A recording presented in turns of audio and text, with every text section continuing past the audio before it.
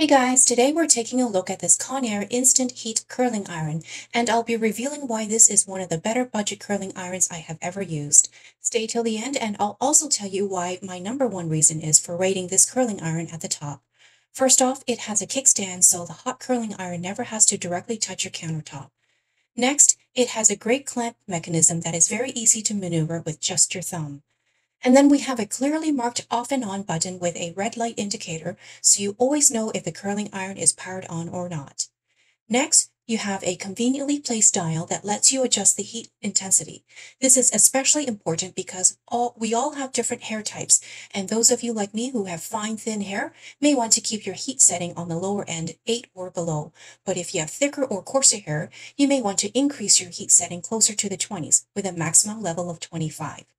This curling iron can be purchased in a variety of sizes depending if you would like a tighter curl or looser curls. If you're kind of in the middle, then you'll want to choose the 1 inch or 1.25 inch like this one. And the number one reason why it is such an excellent curling iron is because it heats up super duper fast. I'm a pretty impatient person, but this curling iron never makes me wait.